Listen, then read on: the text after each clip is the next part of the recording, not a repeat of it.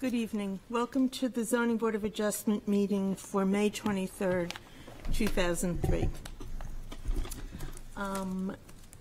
Tonight we have, I'll start by telling you some of our housekeeping business.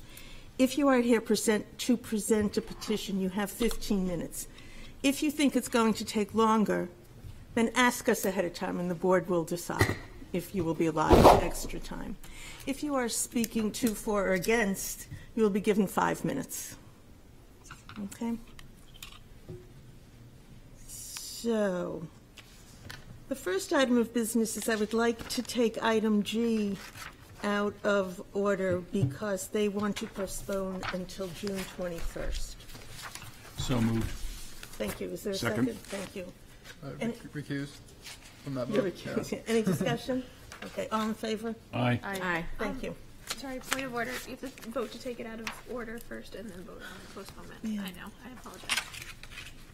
What was your motion? Out of To order? postpone these, We have to go back and take it out of order. Vote to take it out of order before we vote oh, to okay, postpone. that's what I'm moving. Thank you. Take it out of order. Will you second again, Paul?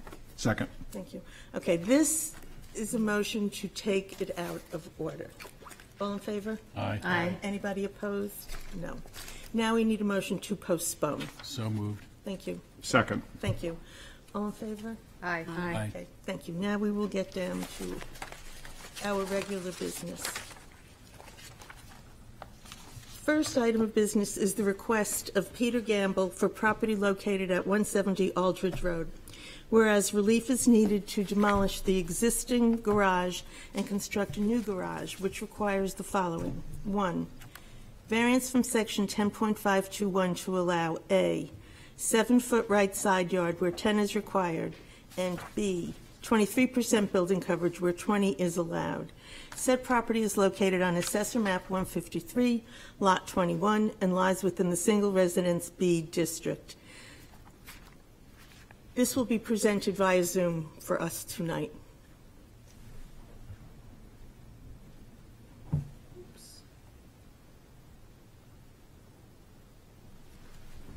Mr. Campbell, when you have a moment, please unmute and begin your presentation. Yes, can you hear me? We are ready for you. Okay. Thank you. First of all, I'd like to thank you to allow me to join via Zoom. That was the request of last week as well, and I'm glad to be able to do it so this week. I'd also like to thank the staff at Portsmouth, as well as Stephanie and other members of the people of Portsmouth to help me in preparing this presentation. And so I'll go forward with it. So my name is Peter Gamble, and I have resided at 170 Aldrich Road in Portsmouth, New Hampshire for 15 years. I come before you to seek relief to expand my existing 24 by 24 garage. My proposal is to construct a 26 by 30 garage with a second floor for the purpose of creating a more usable space for storage, garage parking, workshop space, and workout recreational space. The current garage was permitted on August 4th, 1978, showing a 12-foot side setback, requiring no variance yet, with the evidence of geomapping and tax map of even up to about a year ago, showing a 4-foot side setback. What I did is I researched the setbacks, one through Ambit Engineering to conduct a property line survey, and the most recent survey shows that the setback is actually 9 feet. I do know that geomapping had shown that it was closer. I'd worked with James McCarty at geomapping at the town to discuss some of the issues. One was that the right-of-ways on Boss Avenue and also Joffrey Terrace were in error with the geomapping, so it prompted me to go ahead and put forth the effort into getting a full survey to try to get some more accurate information. I did that, and I also provided James with all of the survey information that I have so that hopefully some of that stuff gets updated. I also discussed the project with Paul Graham, the assistant building inspector, and he worked with me when I did my renovations of the whole house during the last several years that I've owned it. And in discussion with that, as far as doing a second floor for the garage, there is a requirement of a increased foundation issue, and that becomes part of the proposal that I have to ensure that the foundation around the structure is code compliant. With that, he suggested that being able to demo the existing building to do what you needed to do for a foundation around the existing form that's there now would be the best way to be able to make the project happen. Now, I use the word demo, but in reality, I want to actually recycle what's there. I think we can make that happen. There's a lot of material there that actually can go to good use with going forward with the project. Not necessarily for me, but obviously for somebody else. The project that I have is to essentially include a shower and bathroom on the second floor, a workout recreational thing. There's no intentions of creating another living unit. Right now, my property is essentially designed as a two-family dwelling. I don't have tenants upstairs. I have 4 adult children that use the upstairs for their living space on various times. So there's no, I want to make it clear that there's no intent of trying to make a living space upstairs. I'm seeking the variance under section 10.5.2.1 to allow side setback of 7 feet where 10 is allowed, and requiring a 23% building coverage with 20% maximum is allowed. I will say that there is a uniqueness about the property in that it is a corner lot, and it does have town right-of-ways on both the front aspect of about 15 feet, and on the side about 7 feet. So with respect to the actual lot coverage, those areas are still maintained by me, and if you added those into the open space aspect, it would probably fall below the 20% required for the ordinance. So with respect to the five guiding criteria, the first, the variance will not be contrary to the public interest. The project is in line with the public interest as the structure was permitted in accordance with the ordinance in 1978. And this new proposal improves upon the current structure as well as shows accurate side setbacks. The spirit of the ordinance will be observed. As the project is in line with the current use of the property and consistent with the surrounding properties. As you know, a lot of properties on Aldrich and the area around it have been improved, and I think that this would actually fall in line with many of those improvements that have gone on. Substantial justice will be done. Substantial justice will be done as this proposal will improve upon the existing permitted garage and allow for needed space, parking, workshop, storage, and workout recreational area on the floor and a half above the existing garage. The values of the surrounding properties will not be diminished. This project will increase the values of the surrounding properties. Literal enforcement of the provision of the ordinance would result in unnecessary hardship. As this was a permitted garage already in line with the neighborhood improvements and in the spirits of the ordinance, not creating a relief would result in a hardship. I will say that the structure itself is kind of unique going in because it's going to be a post and beam type structure. And when you try to insulate a post and beam structure, you essentially put in structural insulation panels around the outside of the frame itself instead of on the inside of the frame. So thus it creates a little bit larger area around the outside. So I did provide both, I see page 1 is up right now, which shows the survey that was completed. and as well as pictures of the existing house, the surrounding area as far as the square footage for the lot coverage, and also the permits that were granted back in August 4th of 1978, along with a variance that occurred back then. And that variance was because back then this was considered two separate little lots, but they are contiguous. So, that variance was sort of obsolete because of the contiguousness of the property. So with that, I'd like to entertain any questions anybody may have. And I once again, thank you for taking me via Zoom. Thank you. Does anybody have any questions for Mr. Gamble? I have Go ahead, Mr. one Ross. question just for clarification. How is it that the garage is being slightly widened, but the setback from the property line remains at 7 feet as it is today? I don't understand how that happens. Hello? Yep. Sorry, could you hear me? Want to try again about it? Yeah. Can you hear me? Mr. Gamble, there was a question for you. Could you hear it? Hello? Yeah. Let's give it a go. Hold on.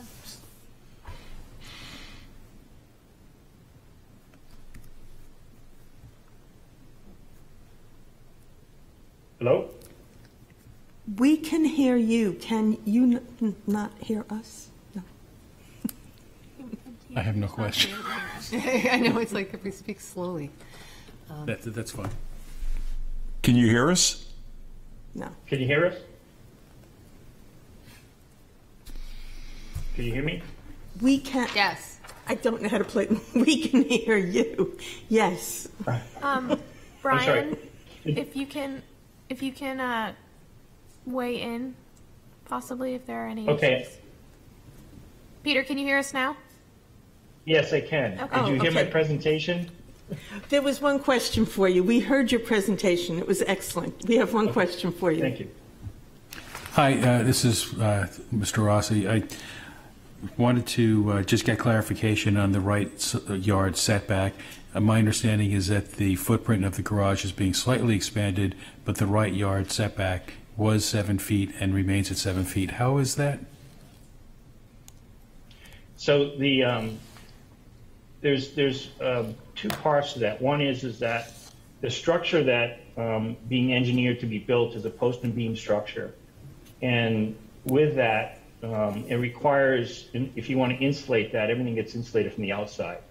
And the company that I have that's hopefully going to contract to do this job would require that the 26 foot, instead of 24, to go to 26. And that does two things. One is it widens, obviously, the outside footprint of the garage, but it also allows for me to have a little bit more space inside. But when you build a post and beam type structure, the insulation portion of it all goes outside of the structure itself.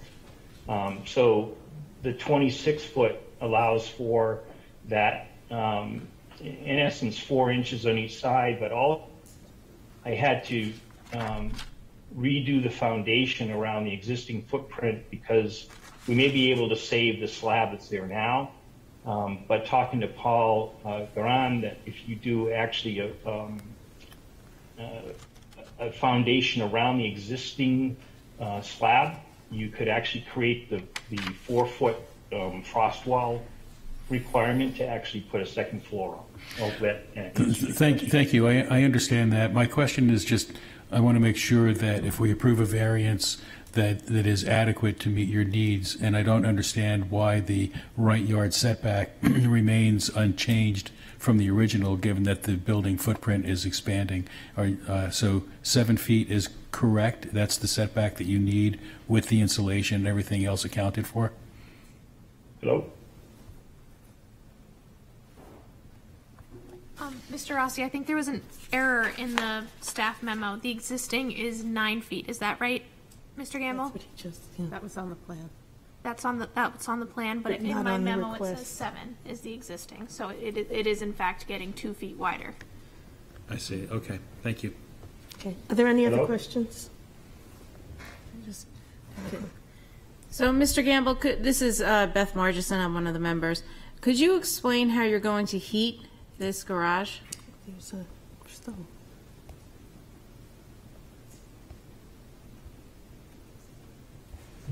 I don't know if you could hear I me. think we know this.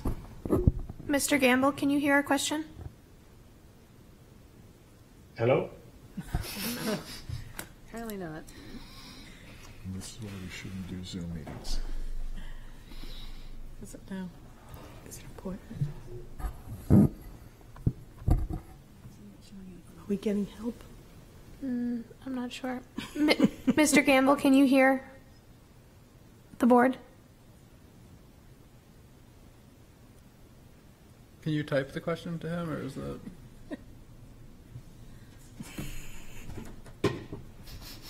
Not ideal, but Yeah, unfortunately, because we're in webinar mode, I don't think that I can message him. Hello?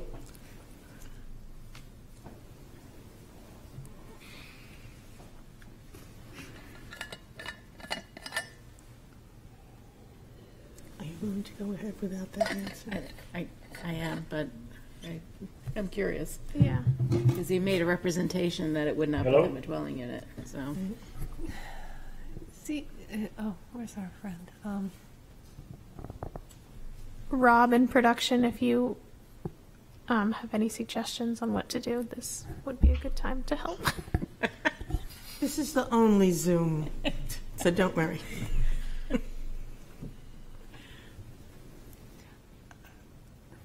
Mr. Gamble, can you hear us? All right.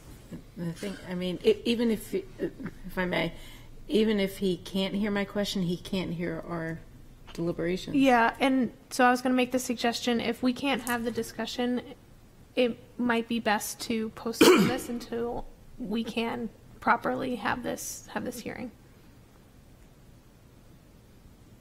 Okay.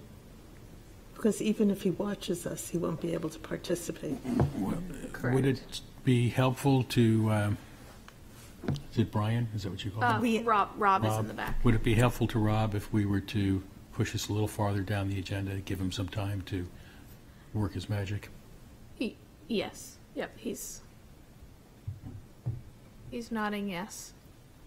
Maybe rather than postponing this to another meeting, Let's we can try just that first. push it down? Let's try that first. Okay. And I will send Mr. Gamble an email. Okay. All right. I So think we need a I motion. would make a motion to take this item out of order. Okay. Second? All in favor? Aye. Okay, thank you. Thank you.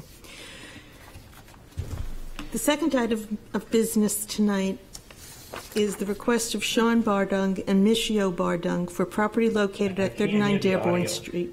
Sorry.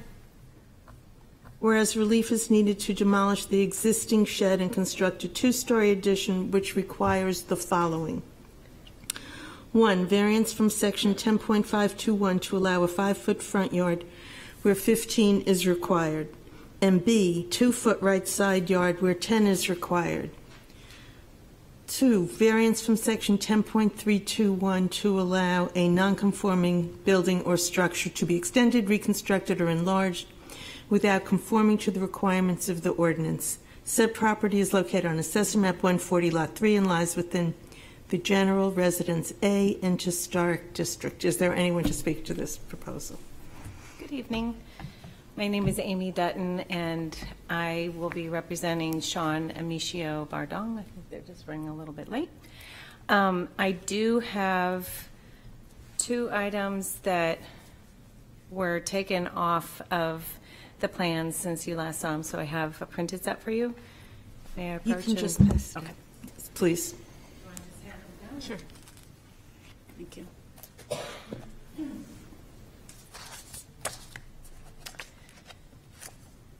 Okay, so thank you for seeing us again tonight. I think from reading the application, you saw that we, in our work session with the HDC, they did not love the idea of not necessarily taking down, but converting the historic cape into the gambrel. So we've been to them. I believe this will be our 6th meeting. We've been through 5 work sessions, so fingers crossed. I feel very confident that we've worked nicely with the board and come up with this compromise. So as a general overview, what you are seeing is an incredible attempt to salvage the existing historic cape. I'm doing that by creating a glass connector to an addition of a colonial, sort of a very short colonial and small colonial that will house the living room, and then on the 2nd floor, a primary suite. And then a small addition off the kitchen where there is currently a French door so that we can create a mudroom. So that is the overall scope of the footprint.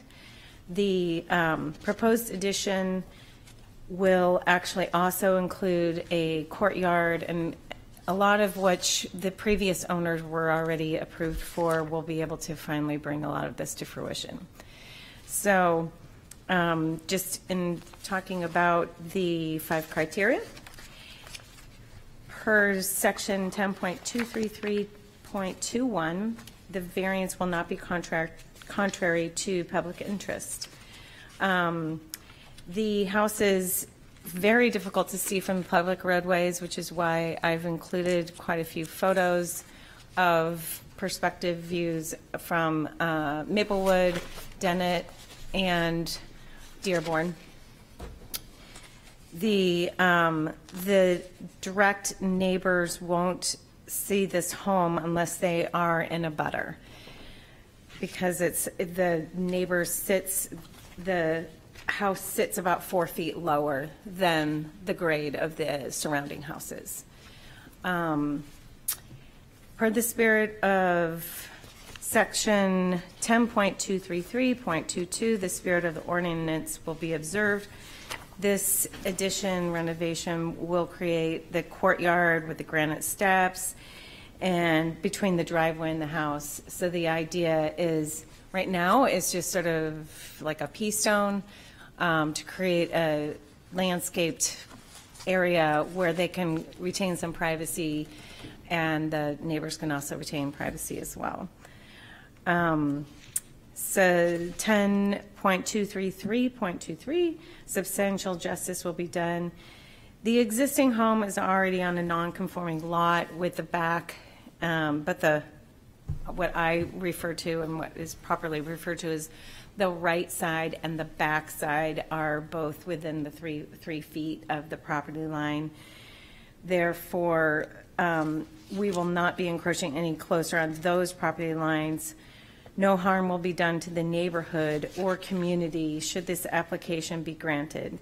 We are in the process of securing a right-of-way on the right side that is the 2.2 setback, so that we can get windows on the back, that right side of the house.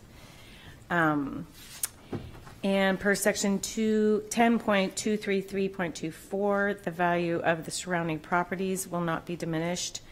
The neighborhood is a lovely mix of historic homes, primarily colonials with additions to them. We've worked with the HDC, like I said, and our solution to have, they really wanted space and air between the house and the connector, and in working with Mass and trying to keep the addition the right size while at the same time getting them livable square footage.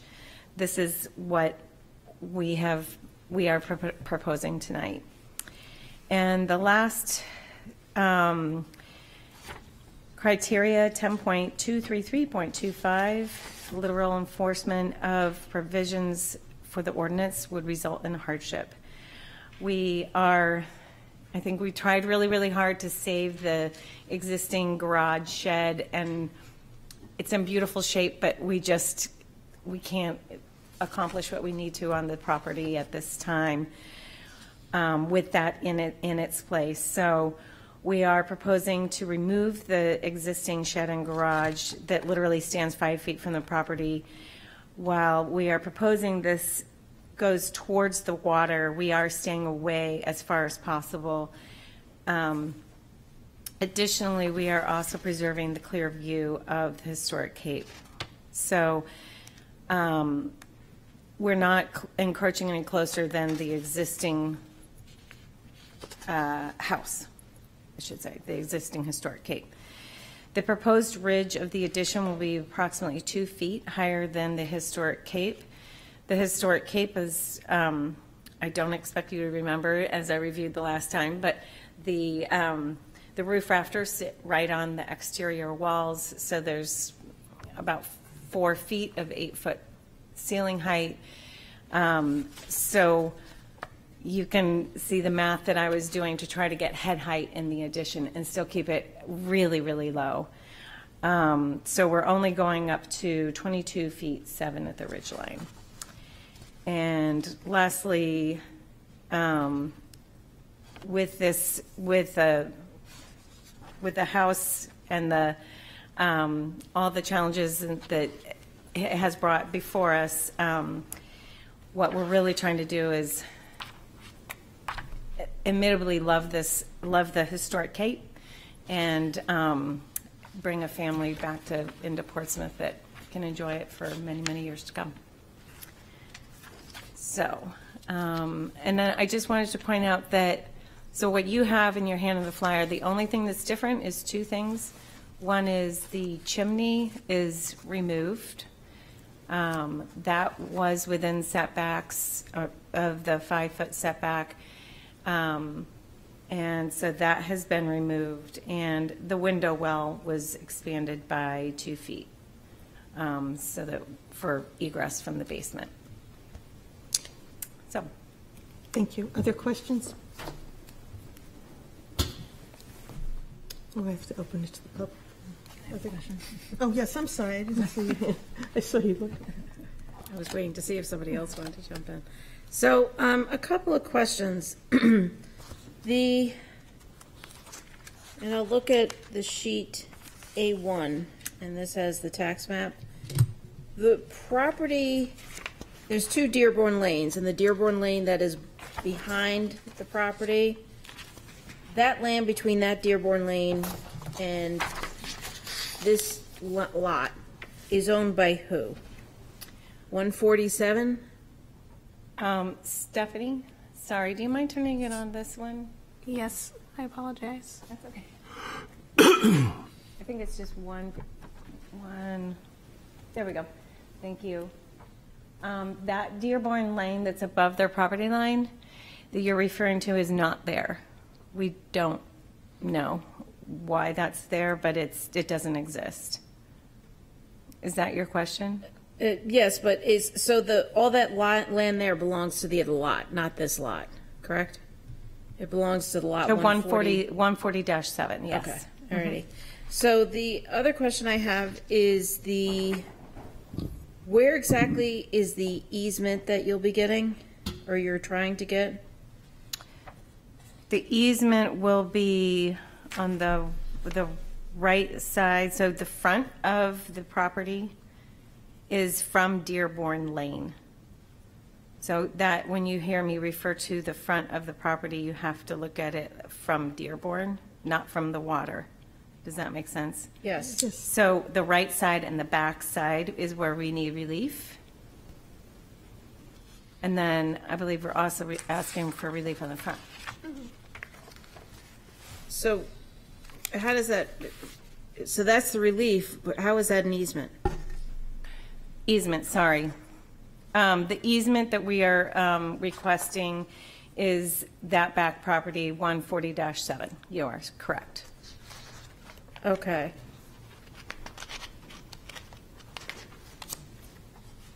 And why do you need easement for that? I mean, there's 5 feet in the back, right? No, in the back, we There's only have 2. 2 feet 2, and in order to have windows, we need 5 feet for fire code.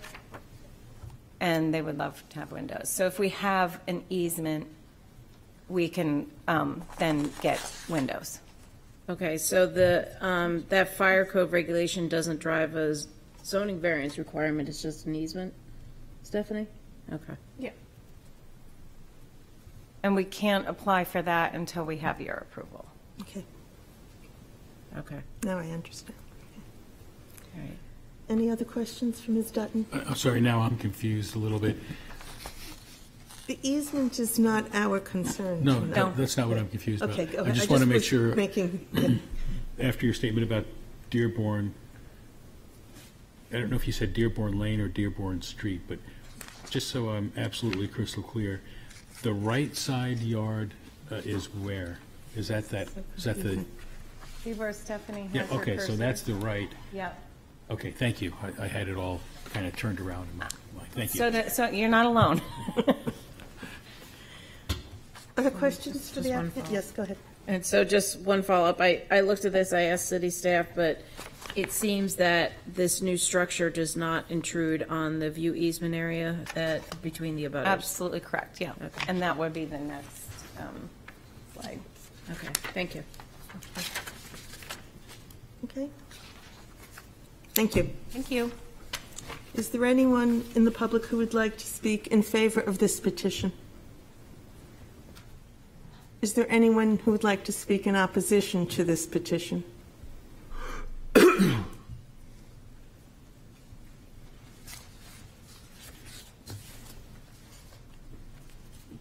Hi, I'm Michael Stasek, 31 Dearborn Street. I'm the abutting neighbor.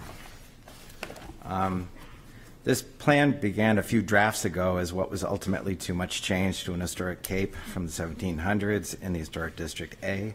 The current plan is, in my opinion, too much again, but this time at my expense as the main abutting neighbor. Tonight's request came to me in the standard certified letter, including the words 15-foot required setback. I hope you still believe that this protection exists for me as it does with all property owners in this town. Otherwise, why would we have these regulations? I have a very small 20-foot wide backyard at the point where my house meets the fence across from the proposed addition 5 feet away. I have groomed this yard into a sacred space which visitors often react to in delight as a secret garden. I have worked on it for 38 years and spent important time there. With a 24.5-foot building looming 5 feet away, it would no longer be a secret. This proposed addition would block out the sky and light almost completely in that direction, contrary to what's been said. When you combine tall background trees with the proposed addition, this is not an exaggeration, and I would say come see for yourselves. I bet no one has. It would add significant light pollution at night with 5 windows. It would be so close that I would easily hear their television in my backyard and house if windows were open. And when I looked at their plan, I also saw it looks like there's a compressor that's, or some kind of box that is also right at the fence there, which could also be something that would produce some noise pollution. This total loss of privacy would be a greater hardship for me than the self-inflicted hardship that was created by buying an historic cape on a non-conforming lot within Historic District A. If you compare the lots, mine is far more non-conforming. The massing was previously discussed on an earlier plan for 39 Dearborn at 17%.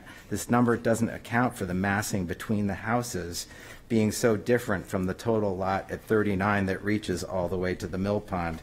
By contrast, I have 2 sides of the house at the street parking and a narrow corner backyard facing 39 Dearborn. Each time this property has been discussed, there have been confusion regarding front and side directions, as there has been tonight. At each meeting, it gets stated that the neighborhood can't see the property. I can, and I am in the neighborhood.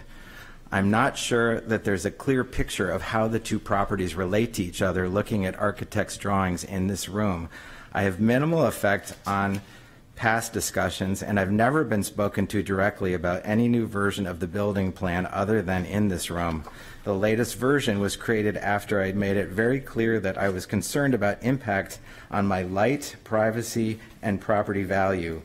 My meticulously detailed and private garden is part of my property value.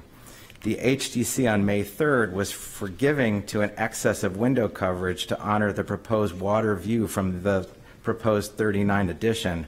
My backyard is my view. After 38 years of Dearborn Street with a 15-foot setback ordinance, I never thought more crowding could happen in this neighborhood. The decades of, afraid to say, police visits to Dearborn Street were usually to settle issues around parking, snow removal, and noise, all brought about from overcrowding. There were other issues, but it is a very crowded street. If I'm not going to be heard on this tonight, I suggest you table this decision and visit my property and actually see why I feel this is a great injustice to me. Finally, the shed that sits at the 5-foot setback is tied to a variance created with the previous owner with very specific written dimensions and usage for storage only. This is not and never was the footprint of the house. This plan was conceived and mediated by Nick Cracknell in 2015 with the previous owners Michael Branzell and Helen Long. It was a negotiation we created in writing and filed with the city, including a deed under the supervision of 2 respected lawyers. I alerted the real estate agent for the current owners before their closing at 39 and said the new owners were fully aware of the deeded agreement. The accessory shed and its use and dimensions were part of that agreement. I never would have signed off on this without that understanding. I emphasize this history to say that the 15-foot setback has always been important to me. The shed today serves as a buffer between the 2 properties. A 24.5-foot colonial structure is something very different and something I strongly object to for the reasons I've stated. And how unfortunate that my past diplomacy would have landed me in this moment of vulnerability when in 2015 I believed that I had agreed to a plan that included legal protection. In the end, this is a values decision about hardship and interpretation of regulations that are created to protect each citizen of this town. There's also the question of what variances are for. A variance is granted for reasonable use of a property, not maximum. I think some of the earlier proposals for this house came closer to a reasonable use of the available land. Thank you. Does anybody have questions for Mr. Stasek? I have a question. I think that in April of 2015, a variance was also granted for a 5-foot front yard. So that has been 5 feet for the last 8 years, right? Yeah, but we also agreed to the dimensions, the height, the usage of the shed, and I see that that is mentioned in the write-up for this meeting. But a 2-story colonial. It's just a question. Yeah, no, I know, but I'm saying that was an accessory building, right, and this is a 24-foot footprint of house, and that's extremely different. And I realized that I agreed to that shed back then, but it was a compromise that we came to, and I didn't perceive it as something that could ever be perceived as footprint of house. And no one's claiming this is footprint of house because we're sort of starting from scratch saying, if we level it, do we have permission to do this? But in the old days, if an abutting neighbor said, no, my setback means something to me, that meant something. And so I'm kind of wondering, why am I defending something that is designed to protect me that I thought was still there? So if you can clarify for me, do I have a setback or don't I? You have a 5-foot setback. That's it. And that's it, in terms of, yeah. Huh. Because that will go with, that's the way it was.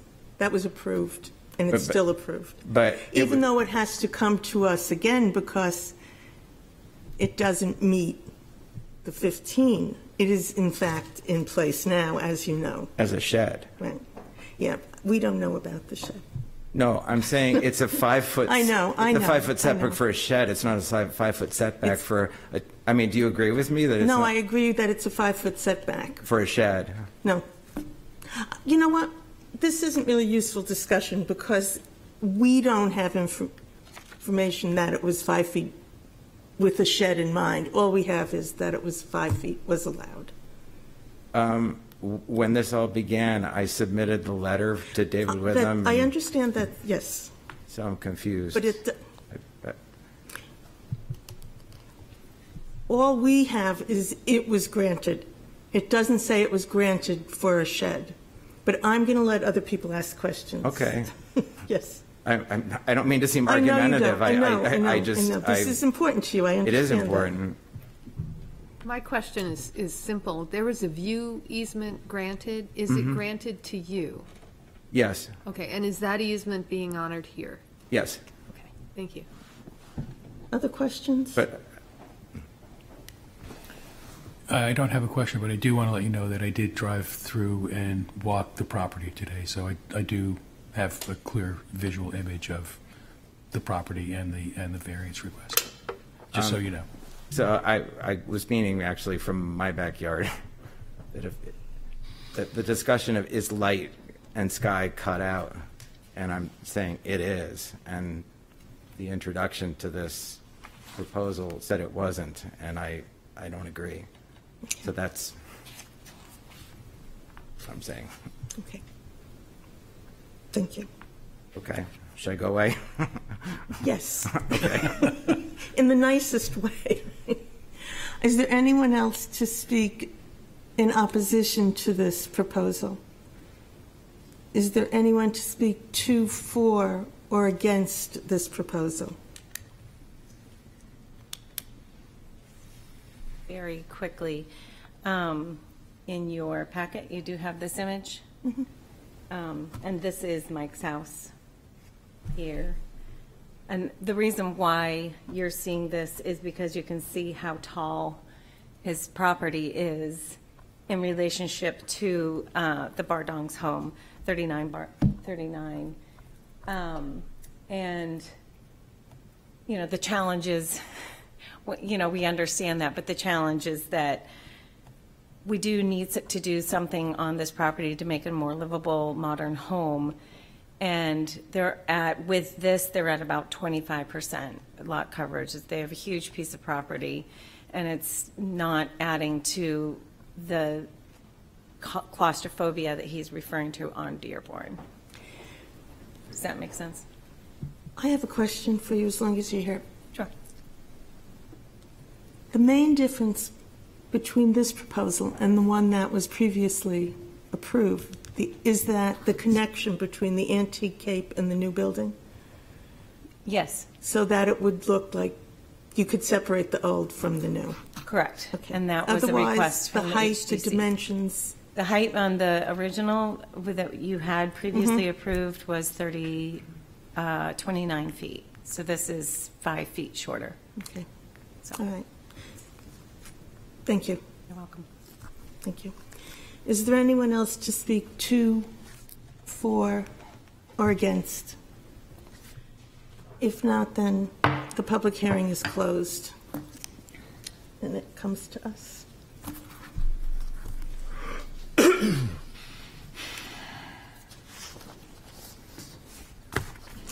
What would you like to do? I was just pointing out there's a hand over there. I need, I thought your hand was up first. okay, go ahead. Ms. Margison? This variation of this application was before us. I forget, it was March, April. I think it was February. And I did vote against it because I thought that these CAPE, the application would have really kind of destroyed the CAPE. From what I understand, it has gone back to the HDC. The HDC is desirous of preserving the CAPE. And so this is a new application. I don't want to prevent any kind of discussion. I will be in favor of this application. I'm not ready to make a motion right now, but I certainly would like to hear what other people think. The further discussion, motion?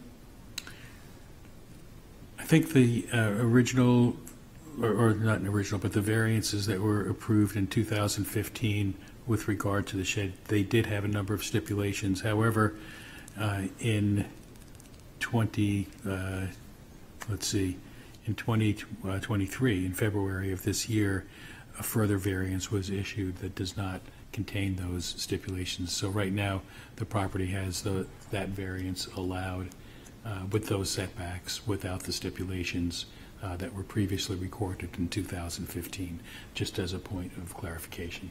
Right.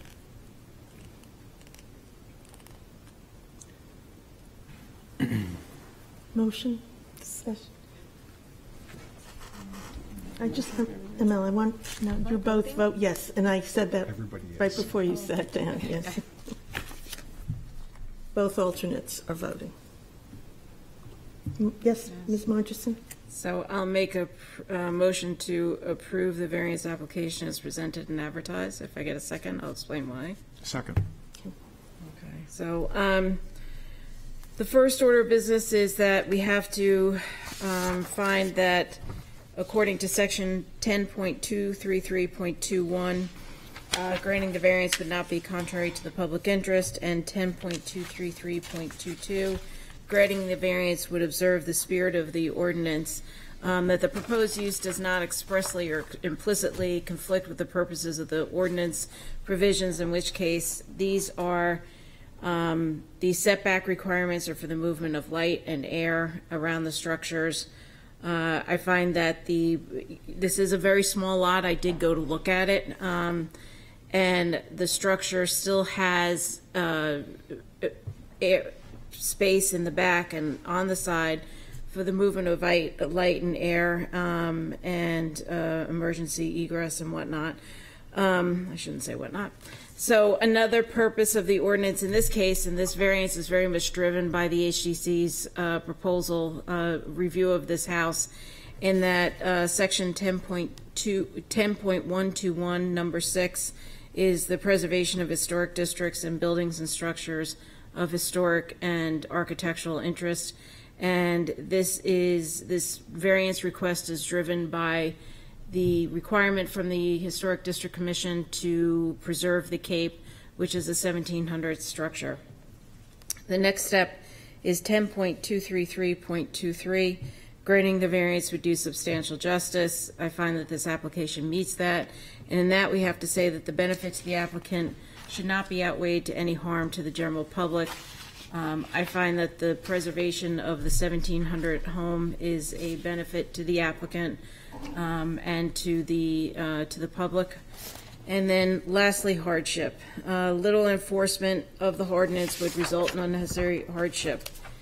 And that is 10.233.25. And we have to find that the property has special conditions that distinguish it from other properties in the area. And owing to these special conditions, a fair and substantial relationship does not exist between the general public purposes of the ordinance provision and the specific application of that provision to the property, and the proposed use is a reasonable one. I find that this application does have special conditions, and part of that is that view easement. It definitely restricts where a structure can be placed on this property, and so therefore putting it more towards the back of the property is an appropriate placement for it.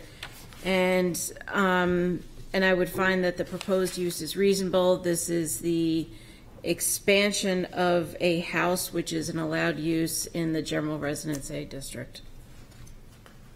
Do you have anything to add? Well said. Okay, is there any further discussion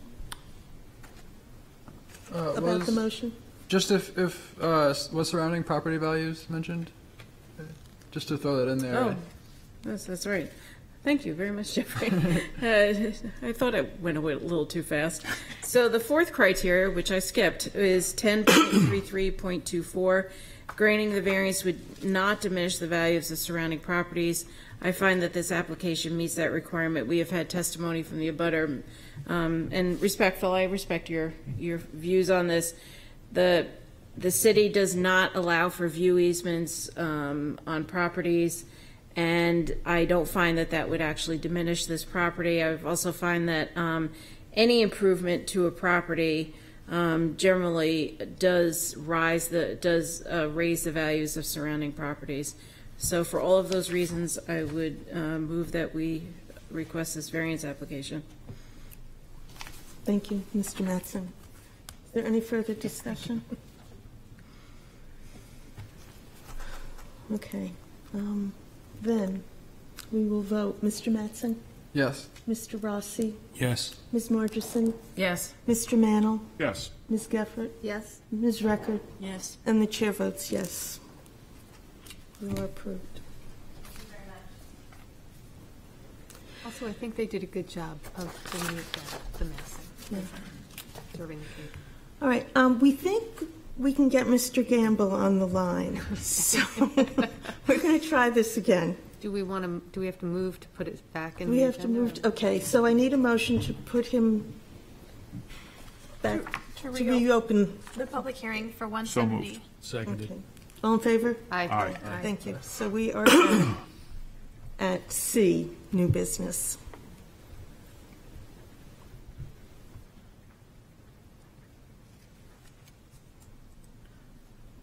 It takes a second, sorry, to promote him to a panelist to allow him to speak.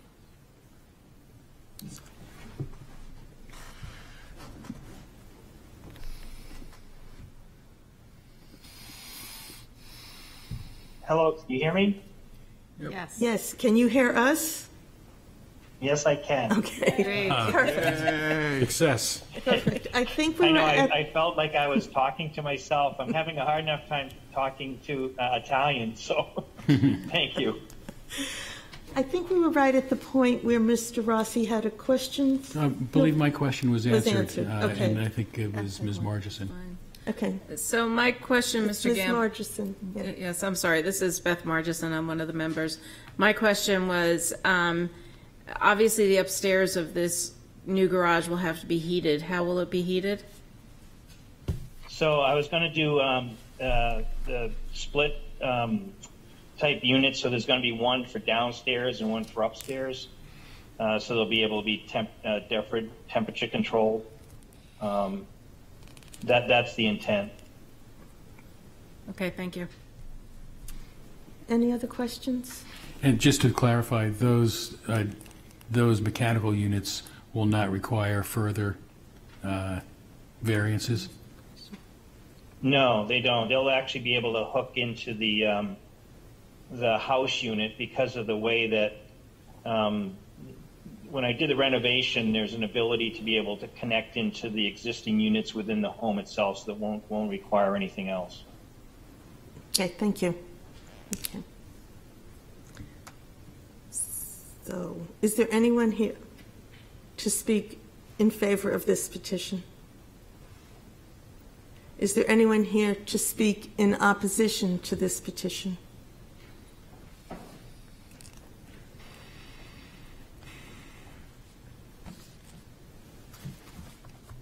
Madam Chairwoman, members of the board, my name is John P. McGee Jr.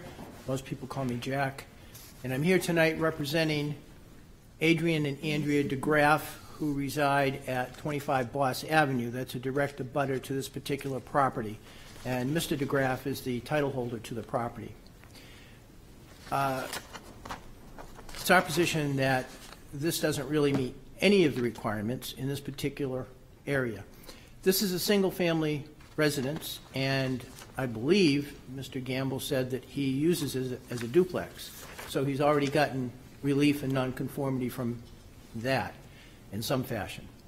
But this is not a situation where Mr. Gamble is seeking to add something which modern living requires. He's got a garage. He got a variance to get a garage, or his predecessors did, in 1978. Here, there's a minor footprint change to the garage, but he's going up. He's going up, and this is going to be a huge addition, and it's going to be directly in the view of my clients. I don't know how having a workout area with a bath facility is really something that is endemic to that neighborhood. It's something that I would doubt anybody in that neighborhood has, and why the inability to have it represents a hardship I can't understand. Now, Mr. Gamble, when he made his presentation, talked about hardship, and I believe it's pretty much what he had in his application, saying that little enforcement of the provision of the ordinance would result in an unnecessary hardship, as this was a permitted garage already and in line with neighborhood improvements, and in the spirit of the ordinance, not granting relief would result in hardship. I don't really understand that. Basically, he got a garage, the property got a garage, and why does he have to go beyond that with a work area? And it does create a danger, because while Mr. Gamble has said it is his intent at this time not to use this as living space, he has a bath, you add a hot plate, you put a cot up there, now you have living space.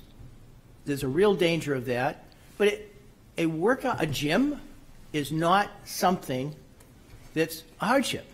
It's not within the contemplation of the zoning ordinance to allow a huge building to be put in there with a workout area, with a bath.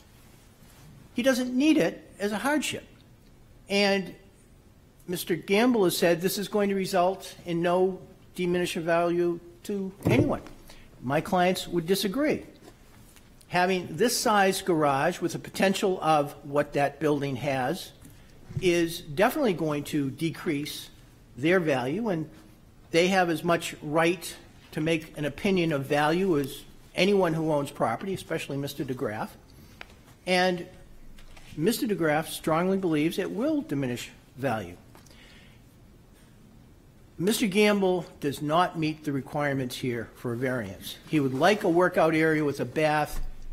It's not a hardship. It's something that the particular area involved, the neighborhood doesn't really demand this to make it livable or anything of that type.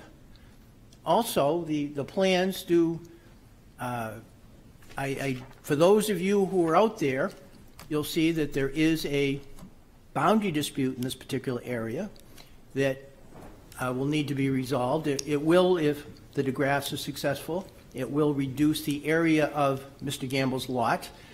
I understand that in the ordinary course, if you have a deeded line, you're not going to be concerned with adverse possession and that type of thing, but it's something, because Mr. Gamble was talking about how he had this surveyed. And I just didn't want you to think that the survey didn't expose certain issues. It did. So based on that, we would respectfully ask you to deny the variance. There are no grounds. It doesn't meet their criteria at all, and there is no basis. Now, another thing that I would just add as a question, because this is a single-family residence. I understand it's a duplex, and based on things I've been reading recently in the Portsmouth Herald about last month's Board of Adjustment meeting, isn't there a new ordinance which basically says that if you're a non-conforming use, you have to get a variance before you can get a variance? If that's the case, then the issue arises whether or not we're one step short of a variance needed in order to proceed. I haven't examined the particular ordinance, but based on what I read in the newspaper about Oriental Gardens and the denial of that particular trailer at that time, or mobile home, manufactured housing, I believe that might be an issue. And I would hope that the planning department did examine that issue and is able to speak to it. Perhaps I'm wrong in that. I don't know. But I did want to bring that to your attention. So thank you very much. We appreciate your consideration. Thank you. Are there any questions? I'm sorry, could you clarify, is your client and a butter on the right side property line If you're or the looking rear at- property line? Right. If you're looking at 170 Aldridge Road, front on, my client is the building to the immediate left. From Boss Ave? I'm sorry? On Boss From Ave? Boss Avenue. On Boss Avenue, yes. Not from Aldrich Road. So from Aldrich, your client is behind this house. Side by Correct. side, really. It's side by side if you look at it. On Boss Ave, they're side by side.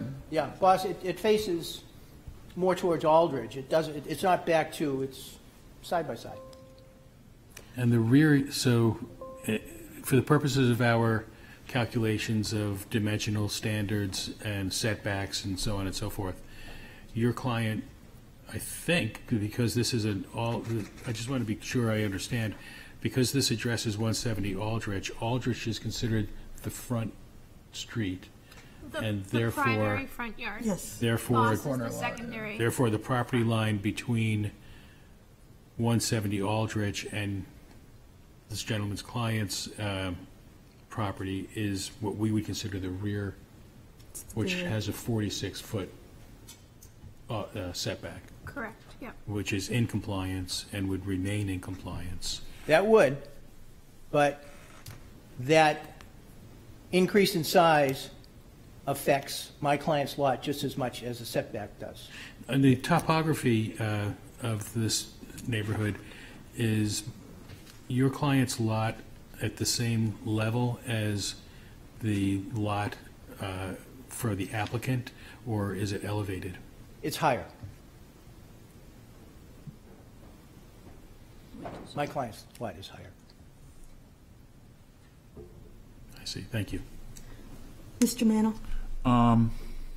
McGee, is that? Yes. You said earlier that what he wants to do is not a hardship because it's not modern living and things like that. Wouldn't putting your own workout space in your own, changing room as a bathroom be considered modern living? I'm saying that putting a much larger building up and making it workout space is something that is not in the order. It's not what I would consider a deck or something that you need to do to make that building or house, give it a modern amenity that would be expected to exist in that neighborhood. That's what I'm saying. Okay. So If he can do a workout room within his house, sure. But he's not. He's building an extra building, which is very large, and giving it a bathroom and shower area, I assume. And basically, he's saying, I'd like to build a building. He doesn't give any reasons for a variance. He really doesn't, not legitimate reasons. So your objection is against the two-story nature of the The garage? two-story nature of the property. He's got a garage now. It's a little over 1 story, perhaps. But this is not that. This is big, tall. Correct. Okay. Thank you. I do have one. Oh, I'm sorry. No, go ahead, Ms. Marchison, I think I saw your hand So, first. I don't know how much bigger it is, how much taller it is than the current structure, because the current structure appears to be under 24 feet. This is 24 feet. However, it is still 11 feet below the maximum height allowed under zoning. Mm-hmm. It's still bigger than what is there now, and what's there now is a two-car garage, which you would expect to find in that neighborhood. But you wouldn't expect to find a two-story garage in that neighborhood that has a workout room on the second floor. You really wouldn't. I have a point of order. I'm pretty sure during previous meetings, we only go back and forth with the applicant rather than the public comment section. I'm not No, you're partial all one right. way or the other, but it seems tonight is All right, different. Okay. okay. But I keep seeing, It's still informative, but it's just different than, I wasn't sure. oh, of he the- is still in the public comment section. Yeah, we ask questions during public comments. Yeah. don't we? Okay. Yes, because he was up first to propose, and then he came back, Okay. right? Yeah. We do ask during public comment. We do. Okay. Yes. Are there more questions? If Yes. not, we can. It's when the public hearing is closed, Okay, and we yes. try to have Yes. a colloquy with Right. somebody, we Yes, can't do that. We can't do Yep. that.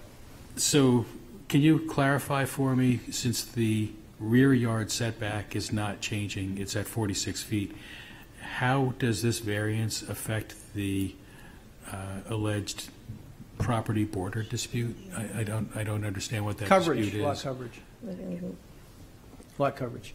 It'll be a significant reduction in the area 170, if the issue, if you have seen this property, you can see the area that's in dispute on the left as you're looking front ways at 170 Aldridge.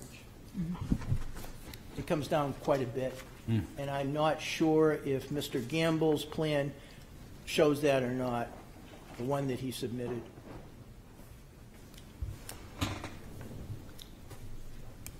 Anything else, Mr. Rossi? No, I'm finished. Thank you. Good. Anything else? Just want to ask, Okay. with respect to the boundary dispute, is that being settled at the time? It hasn't been successfully settled at this point in time. Can you We've elaborate? had, I did have a discussion with Mr. Gamble, and we're still unresolved at this point. Okay. Okay. So there is no court action with respect to this? Not at this moment, no. Okay, thank you. Okay. Is there anyone else to speak to, for, or against? Come on up.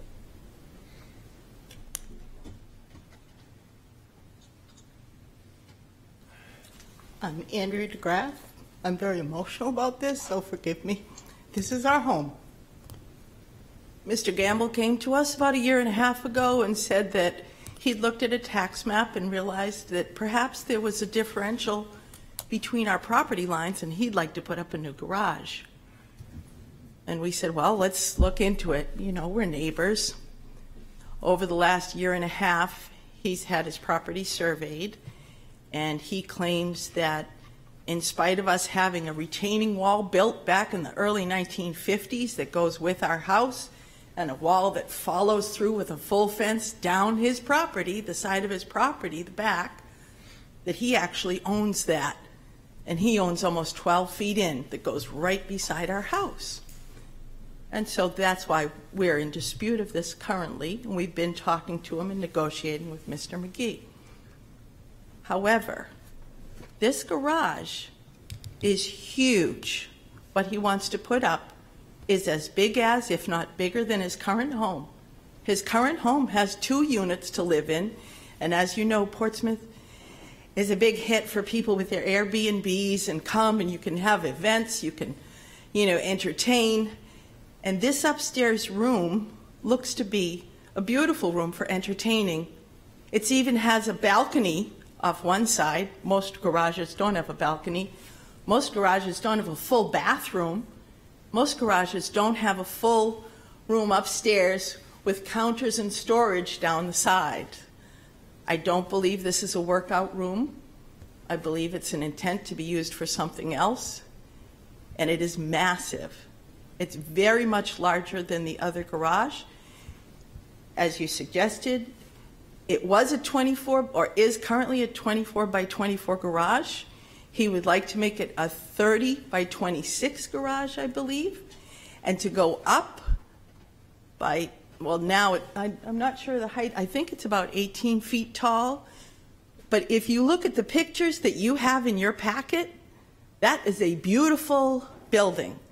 It looks like something out of HGTV that's getting readily turned into 2 more living spaces. And you know here in Portsmouth how easy that is to do. And nobody knows and nobody talks about it. They just lease it out silently. We've tried to talk to Mr. Gamble about the boundary dispute. It's going to be at least 650 to 750 square feet that's in dispute. And he says if you add in the eminent domain that the city owns, the 15 feet along the side and the front yard, then he has more than ample coverage. However, not adding that in, he's already beyond the percentage required for a variance, or, up until the variance is acceptable. When the initial variance was put in place in 1978, that was for a 2-car garage with a half-story above it. It was 24 by 24. It wasn't heated. It didn't have a bathroom. And it had setbacks that were 7 feet. Now, that is another line that's also in dispute between the surveyor and the other type of surveying he had. All these boundaries are in dispute in our area.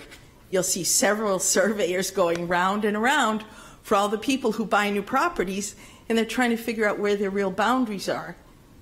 So I would like you to consider, before granting this variance, there are going to be 2 full buildings side by side, and all it's going to take is plugging in an air fryer, a microwave, one of those ranges, you just plug it in on top. It's a living space. And moreover, it's not a hardship to not have a full second floor on your garage with a full bathroom and a balcony. I know, I'd really like you to consider that, and thank you very much for your time. I appreciate you being here on the board. Thank you. Thank you. I want to make sure you all see that there are other letters from neighbors at your places tonight. Okay.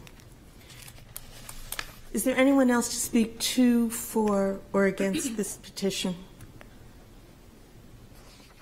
Last call. Okay. Then the public hearing is closed. And it comes to us.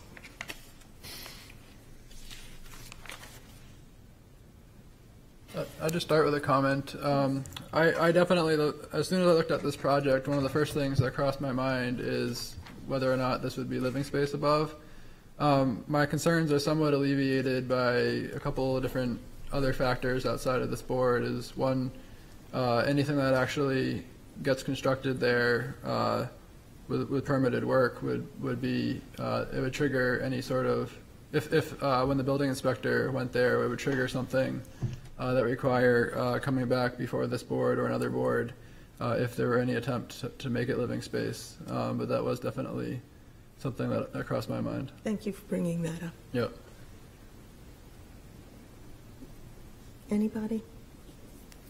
I also had the first impression, actually a lasting impression, that it is too closely similar to living space that could be utilized that way.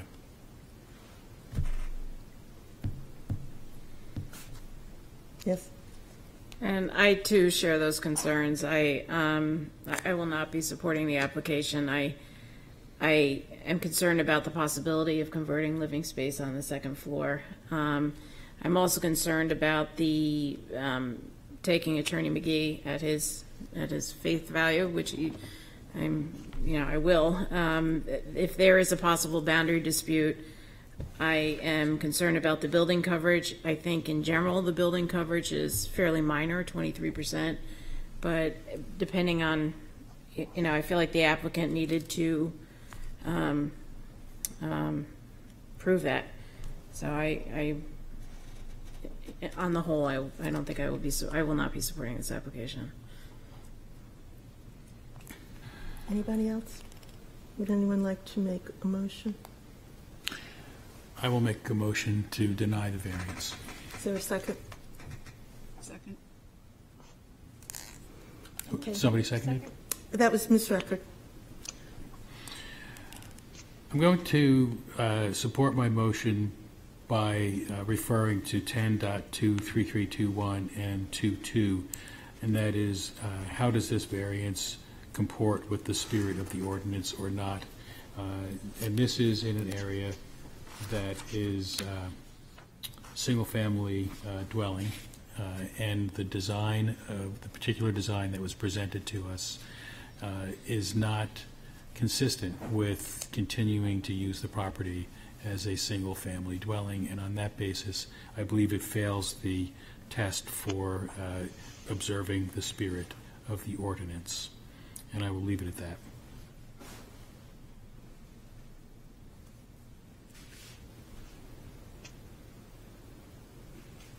I only have to address one of the... That's right. Yeah, That's right. that's all you need. That's right.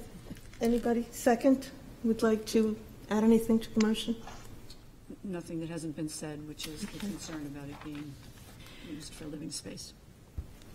I'm going to support this motion because I think that what's being asked for is really incredibly minor.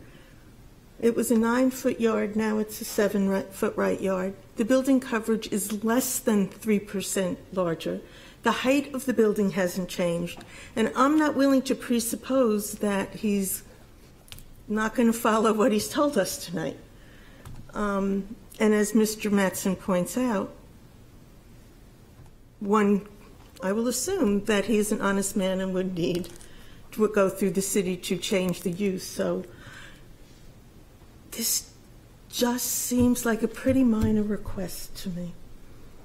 In a very architecturally grand package, perhaps, so it stands out.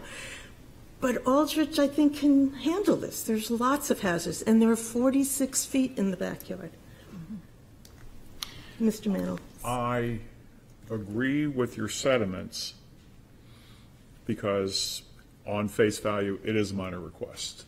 Height, we don't do anything about unless it affects light and air and circulation. And it is a minor request, but I can't support it because we have two property lines that are in dispute. And I would rather, if those things were not in dispute or not subject to legal action, I would have no problem with this. But because they are, no, that has to come first. Because we don't know, because the property lines are in dispute, whether it's 22% coverage, 27% coverage. So that's an unknown for me right now. And right now, it is a little ask. I get that. But I can't support it right now. Is there any further discussion? Sorry, I'm always looking the wrong way. So I would just sort of flesh out what I was saying. I feel like this garage is a little bit more than accessory building or structure. So in that way, I also think it does not meet the requirements of the ordinance. I would like to make one other comment before we vote, and that is that the attorney speaking in opposition referenced the trailer home case that we heard, I believe, last week, was it only? Yes, it was last week. And specifically, I'm the one who made the motion on that. That was specifically to address that property and that property alone. It was not a general comment about how to apply our zoning ordinance. So I don't want that to stay on the record as being a precedent that carried over to this case. Thank you. And I just want to add one thing, that while there is discussion about disputed property lines, there is no legal action at this point. It is a neighborhood mishap. I don't know. Okay, so the motion is to deny. A yes vote denies the application. Mr. Mattson? No. Mr. Rossi? Yes. My God, I'm losing my mind. Ms. Margison? Yes. Mr. Mantle? Yes. Ms. Geffert? No? Ms. Ruckert? Yes. And the chair votes no. So the garage is denied.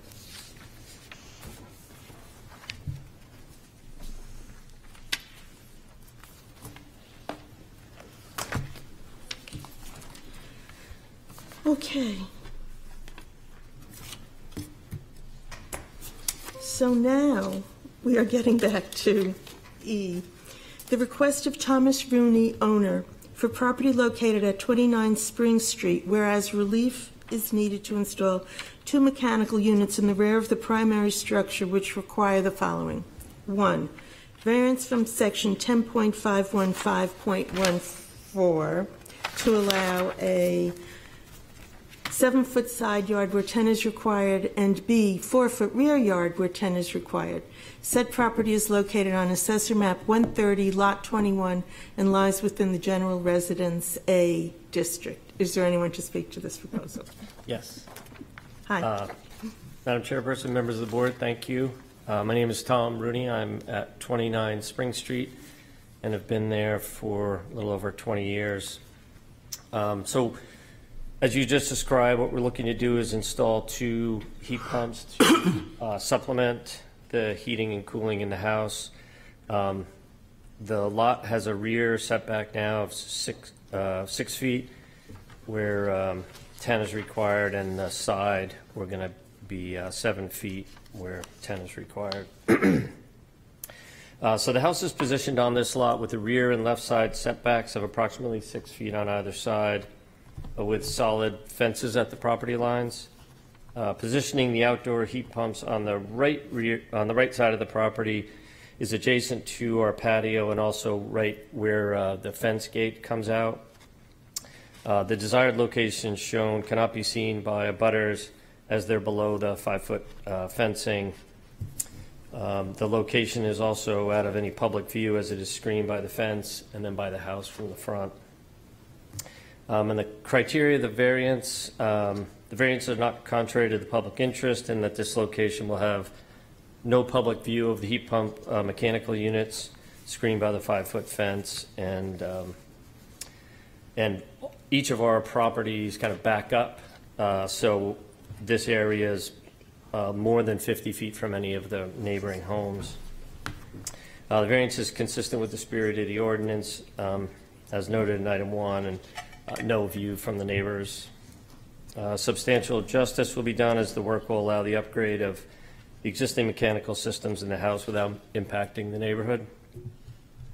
Variance will not diminish the value of the surrounding properties as the units are not visible to the abutters or from the street.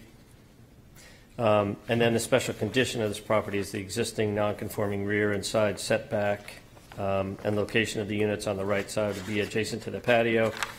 And again, out where the fence gate is, and it would be then visible to both abutters and from the street. And on the left side of the home, again, we'd be within the setback, and that would be visible from the abutters on that side. So I think it's fairly straightforward in the back. The 2 units, there's 2 windows back there, so they'd be in between the 2 windows. There's a fence gate right about where the side of the house comes back, and that's where, if we put it on that side, it would be kind of right next to the patio and next to the fence gate. And again, there's fencing down the left side of the home as well as the rear.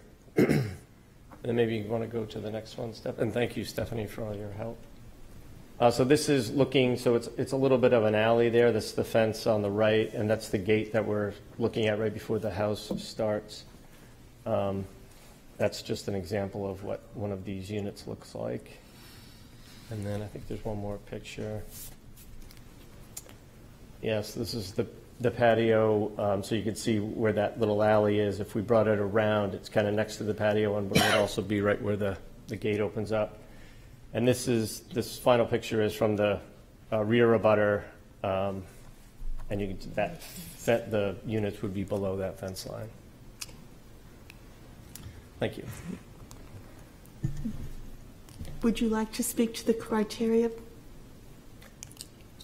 Did I? I thought I did. You did? Okay, yeah. Nothing to add, okay. Are there any questions first? May I just make Yes. a point of clarification? There was an error in the notice that was sent to the paper and to the abutters. It stated that the units would be located behind the garage when in fact it is behind the primary structure. There is an example motion in your memo, should you wish to approve it, that just stipulates that where the units will be located as part of the approval and as part of what's presented in your materials and by Mr. Rooney. Okay.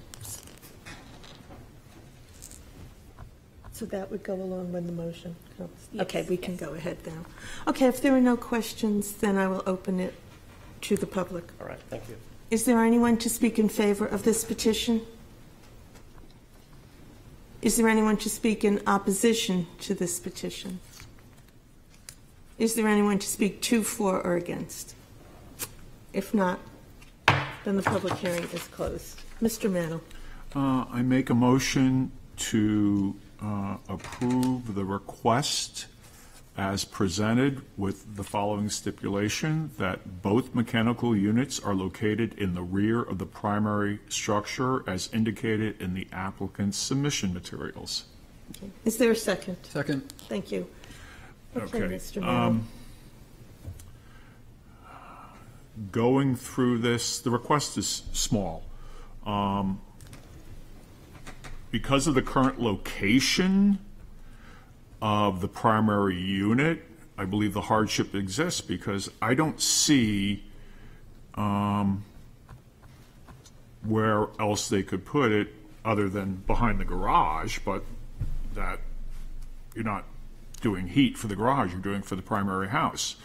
The variances are 1 foot and 2 feet from the side yard. And like I said, the house is already placed in a non-conforming spot on the lot.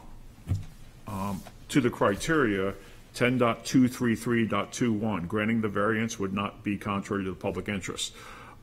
It would not be contrary to the public interest. The public won't even know we granted the variance because everything will be hidden behind the primary structure. Granting the variance, 10.233.22, granting the variance would observe the spirit of the ordinance. I believe it would. .23, granting the variance would do substantial justice. I also believe that's true. This is New England, and in 16 months, we've probably gotten at least 20 to 30 heating units on small lots where the lot is non-conforming, where the house is put as non-conforming, and they need that extra foot. 10.233.24, granting the variance would not diminish the values of surrounding property. I do not believe that.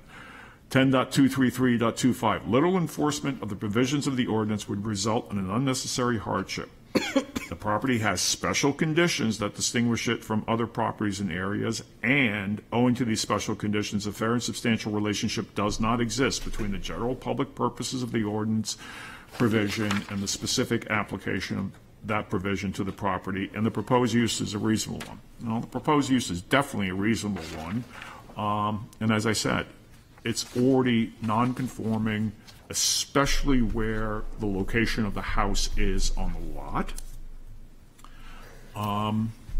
And for these reasons, I made the motion to approve.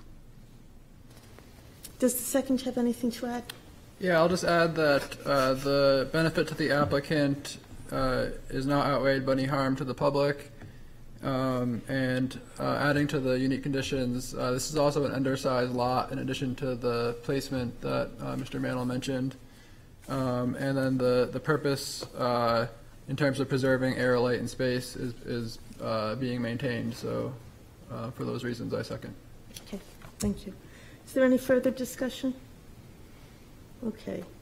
If not, we will call for roll call. Ms. Record? Yes. Ms. Geffen? Yes. Mr. Mantle? Yes. Ms. Margerson? Yes. Mr. Rossi? Yes. Mr. Mattson? Yes. And the chair votes yes. You may be cool this summer. So, It's up to you. whether he votes now or at the end. Did we vote? This was, no, we didn't, right, okay. So the next item is 18 Walden Street, and there was a request to go at the end of the meeting. But Mr. Day is here, so we can continue in order or postpone as requested. And you can let me, just a second. Just, Second. Yeah. it was not a motion. Yeah. To me, it makes sense to proceed as scheduled Okay. due to the fact that Mr. Day is here. Good, okay, so then that is, there's second, all in favor? There doesn't need to be a motion. Okay. Okay. I'm let's sorry, I just thought schedule. that's what this little note Okay. said. Sorry. Okay. Mr. Day, come forward.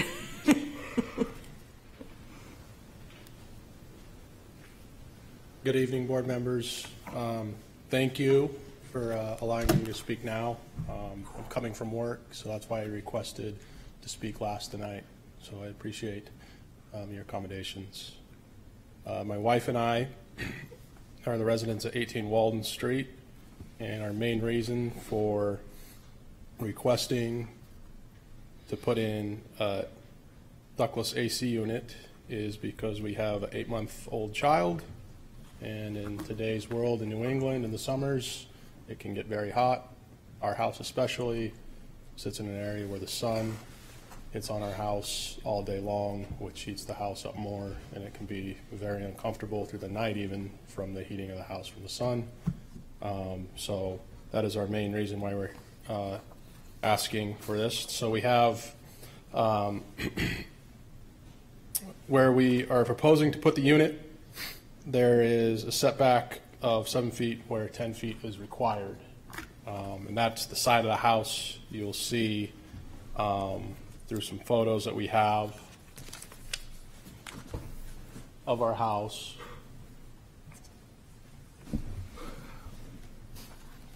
that there's some places where you can put the unit, right? The back of the house, which is directly on the street. It is not a private street. It is a public street with minimal traffic, but we couldn't put the unit on that back of the street because it would hit the street. We talked to a contractor about putting the unit under our deck, and our house is oceanside, so December we had that massive tide. That tide got up into our basement. We had 4 inches of standing water in our basement. So putting an AC unit under our deck in that area is probably not the safest way to go about adding an AC unit to our house. So we came with the idea that our AC unit should be placed on the side where you see this yellow marking on the side of our house. Let me take that. Oh, just don't touch the screen.